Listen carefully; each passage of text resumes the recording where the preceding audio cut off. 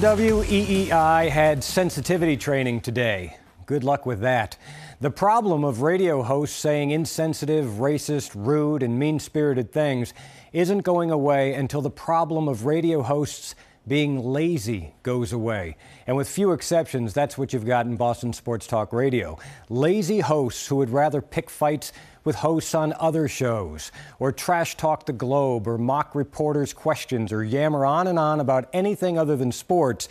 Because if a host did talk about sports, he'd have to know something about sports. He'd have to watch the games, do some homework, come up with original analysis. But that would take time and effort. It would take intelligence and talent. Sports Talk Radio at its best is both entertaining and informative.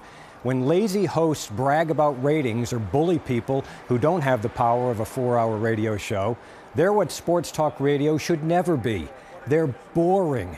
And laziness is how you fall into bad habits, unprofessionalism, and cocktail humor. If these guys worked harder and smarter, they wouldn't say so many dumb things.